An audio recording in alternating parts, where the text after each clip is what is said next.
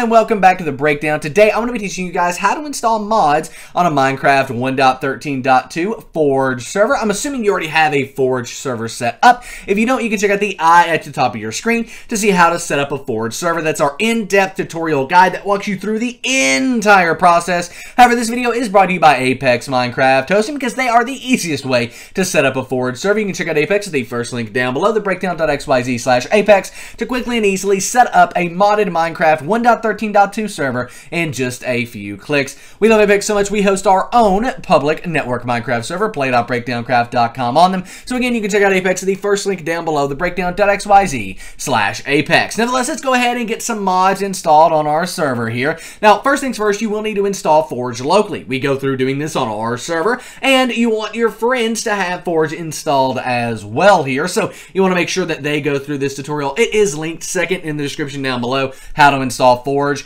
Go down there, go through this tutorial if you've not got Forge installed locally yet. Like I said, you'll also need to send it to your friends, so it's handy to bookmark it and just send it to them whenever they're about to join your server. Nevertheless, let's go ahead and get started. Now, the first thing we need to do is download mods. Now, we have a list of the best 1.12 mods for Minecraft. However, 1.13 just came out for Forge yesterday, and we weren't prepared and don't have a list ready. However, once we do, it'll be linked in the description down below. However, for now, you can go here and to the link in the description down below. The third link down below will take you here, which is basically Curse Forge's list of Minecraft mods. It's where people go to host their mods. Today we're going to be going over a few different ones and installing them on our server. First and foremost here is going to be Apple Skin, and then after that we're going to be installing Ore Excavation, and then Quick Leaf Decay. There are tons of different options here, and as more and more mods come out for 1.13.2, we will be doing videos of them here on the channel, so if you want updates on that, go ahead and subscribe for those new videos. Nevertheless, let's go ahead and get Apple Skin downloaded.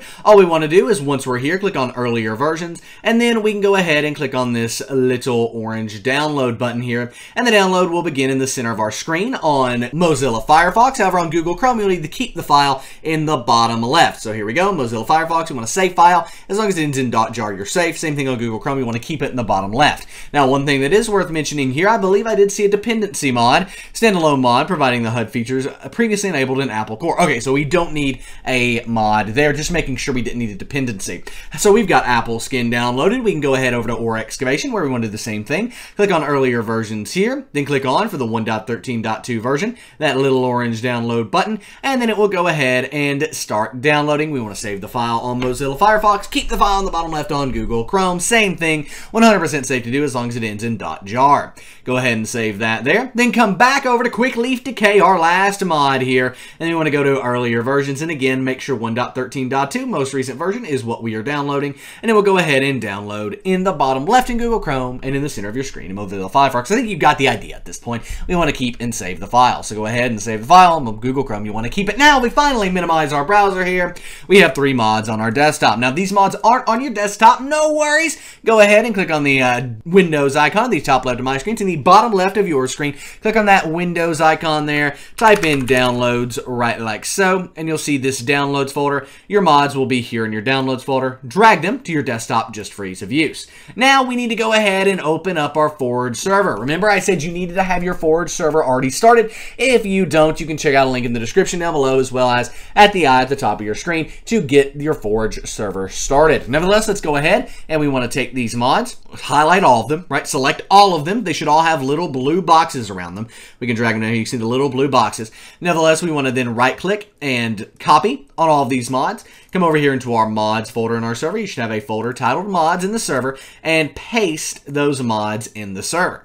Once we pasted those mods, we can go ahead and double click on our run.bat file, but we're not done just yet. We need to come to the top left for me, bottom left for you, that little Windows button. Click on that little Windows button, and this time we want to type in run, R-U-N. Then the run application will appear, and in the run application here, what we want to do is type in %appdata%, right like so, %appdata%, and hit enter. Now, one thing that we need to see over here is that it seems like it's failed, and we do have an error. This has been caused by a crash report on the server. Some mod, it wasn't server enabled. It didn't like that. Let me see what we can figure out what it is. Now, if this happens, which it's going to, modded servers are extraordinarily hard to run.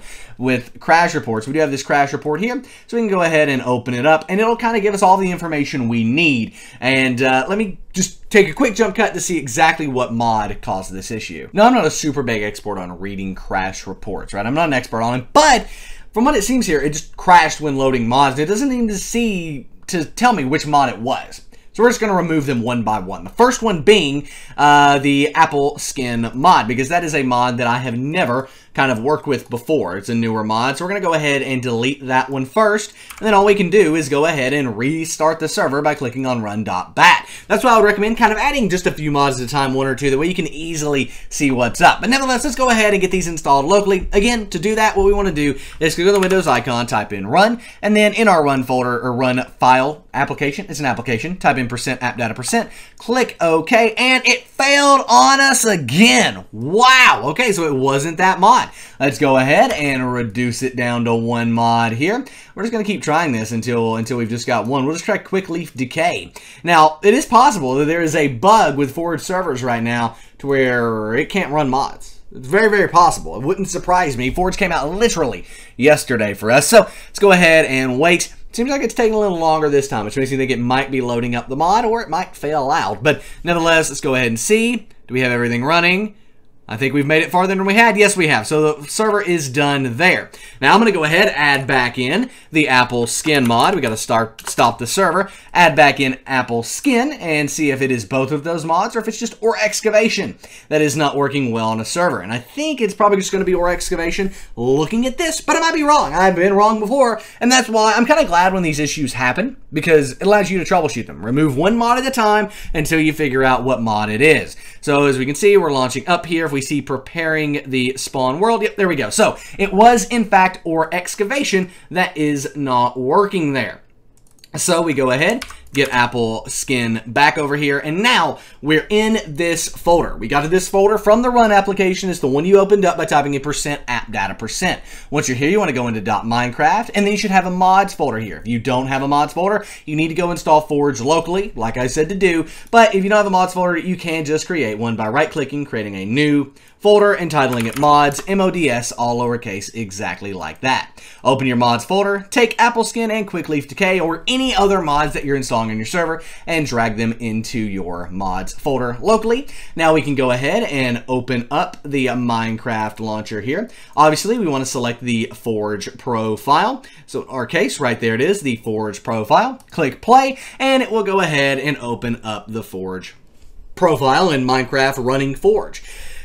And that's kind of why running modded servers can be a bit difficult. You kind of saw how it worked there and everything that it did, because it's not an easy thing. It's not like a 1, 2, 3 step-by-step easy process. It's something that you have to troubleshoot. You have to be willing to remove mods, add mods back in until you figure out exactly what's going on. And then when you're all said and done, I'd start a new world once you've got all of your mods installed by just deleting this world folder here. Remember, if you've built anything in the world, it will go away when you do that. Nevertheless, we want to go ahead and make this a ton bigger. That way you guys can see what's going on. But we want to click on multiplayer here. And what's this? The best Minecraft server in the multiverse? Play.breakdowncraft.com? I think it is. That is a 1.13.2 grief protected survival server. We've also got Skyblock. It is incredible. Come play with us. Play.breakdowncraft.com there. You will not regret it. We have jobs, we have ranks, we have crate keys, we have everything you want in an awesome survival server on top of being 100% grief protected. Come play with us. Nevertheless, if we go ahead and direct connect to our server here, it's just on our local IP, we'll be able to see there it is connecting.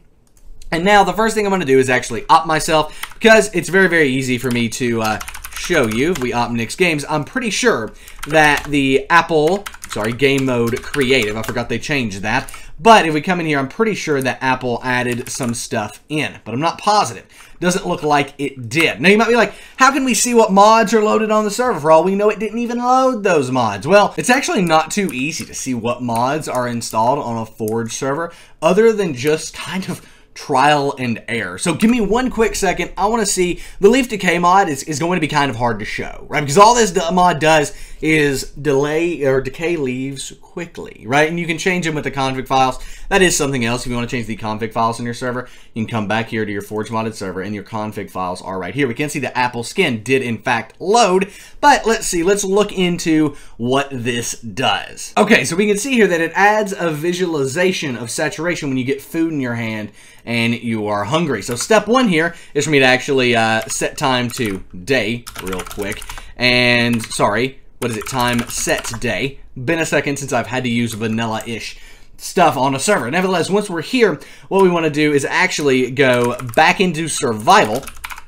And I'm just going to run around for a second and get... Oh, we can actually see it already, though. Do you see that? How that hunger bar is affected? I'll zoom in on it so you can get a better look at it. But nevertheless, let's go ahead and get my hunger down a second, and then we'll get some food in my hand, and we'll be able to definitely confirm that this is, in fact, working. So there we go. We've ran around and gotten our hunger down a bit. I'm going to go ahead and game mode, not game roll, game mode, creative real quick, and allow myself to get like an apple. Makes sense. This is in fact apple skin.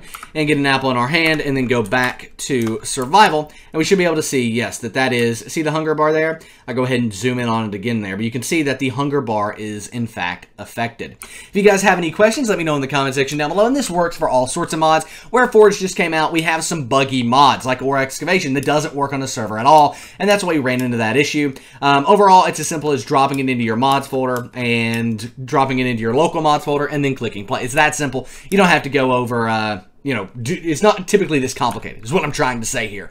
However, the reason it was because Forge just came out. Once mods like Tinker's Construct are out, and, you know, all of the cool IC2, things like that, all these cool mods that are very good on servers, it'll be very, very easy to install those, and you'll be able to see in creative that they've worked because they add in items. But nevertheless, thank you guys so much for watching. If you have any questions, post those in the comment section down below. I am more than happy to help you out. My name is Nick. This has been The Breakdown. Give the video a thumbs up if it did help you out. Subscribe to the channel for more awesome mod videos every single day of the week, and I'm out. Peace.